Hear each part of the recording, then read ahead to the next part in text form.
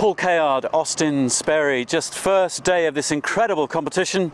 Sun's shining, wind's blowing. How's it looking, Paul? It's a beautiful day in Nassau. Austin Sperry, just sailing with the legend Paul Cayard. Any vibes, any kind of butterflies? You know, I'm just excited to get going. I've sailed with Paul a lot over the last decade or so, it's kind of business as usual.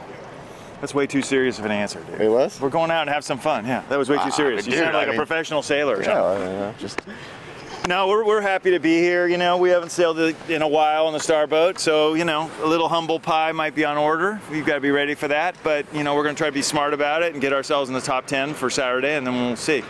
One race at a time, kind of. We got to be a little smart, not being on the top of our game. So, Paul, who do you think the danger men here, the danger teams are? You know, I mean, everybody's really good. These are the top guys in the world. I mean, I think last night we figured out that 12 of the 16 teams that went to the Olympics last year are here. So they're all on the top of their game.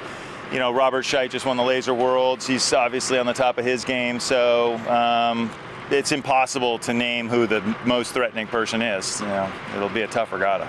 And Austin, final question, what's the vibe between you? You've done a couple of days of training, you've come down here. How's it going? I feel pretty good. You know, we're just going to take it one race at a time and not try to do anything too radical and stay in the game. So that's kind of our mantra for today and go till tomorrow. Good luck, gentlemen. Thank you. All right.